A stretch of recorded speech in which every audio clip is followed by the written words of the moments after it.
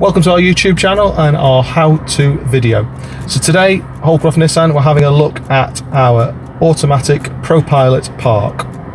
Quite a simple feature, available on most of our models now, but we're just demonstrating today on the Nissan Leaf. So I pulled along some spaces here on the left-hand side.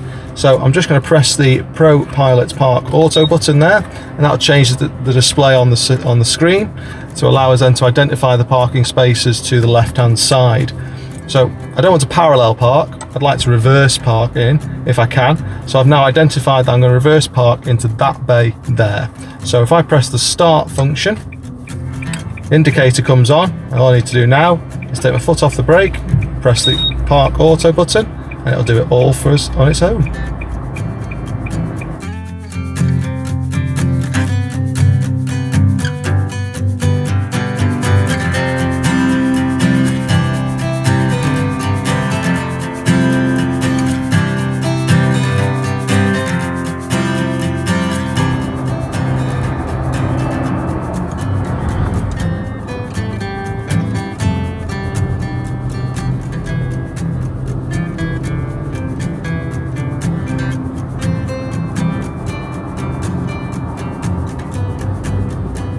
It's just taking its time, just manoeuvring us into the position.